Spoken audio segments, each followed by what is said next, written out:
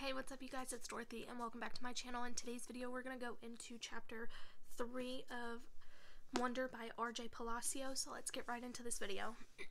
This video may contain sensitive topics and foul language. If you do not wish to continue, I suggest you click off the video now. You have been warned. Chapter 3. How I Came to Life. I like when Mom tells this story because it makes me laugh so much. It's not funny in the way a joke is funny, but when Mom tells it, Vi and I just start cracking up. So when I was in my mom's stomach, no one had any idea I would come out looking the way I look.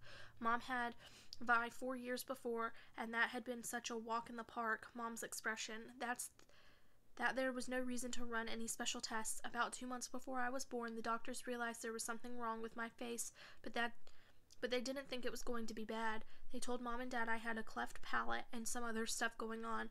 They called it small abnormalities.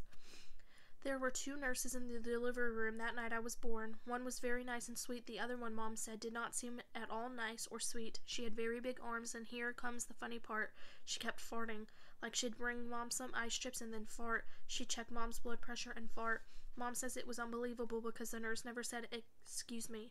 Meanwhile, Mom's regular doctor wasn't on duty that night, so Mom got stuck with this cranky kid doctor she and Dad nicknamed Doogie after some old TV show or something. They didn't actually call him that to his face, but Mom says that even though everyone in the room was kind of grumpy, Dad kept making her laugh all night long.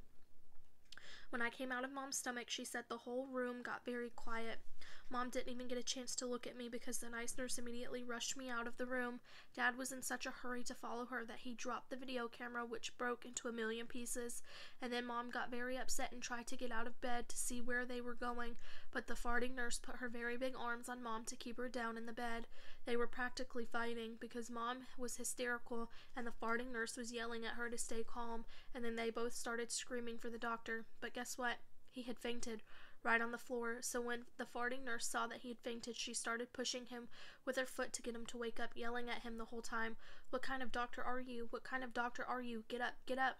And then all of a sudden she left out the biggest, loudest, smelliest fart in the history of farts. Mom thinks it was actually the fart that finally woke the doctor up. Anyway, when Mom tells this story, she acts out all the parts, including the farting noises, and it is so funny. Mom says the farting nurse turned out to be a very nice woman.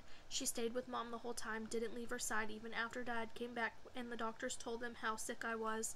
Mom remembers exactly what the nurse whispered in her ear when the doctor told her I probably wouldn't live through the night. "Everyone born of God overcometh the world."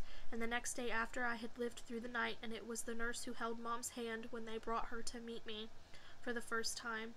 Mom says by then they had told her all about me. She had been preparing herself for the seeing of me, but she says that when she looked down into my tiny mushed up face for the first time, all she could see was how pretty my eyes were.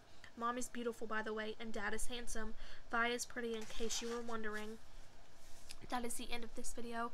I will see you guys in the next one. Bye!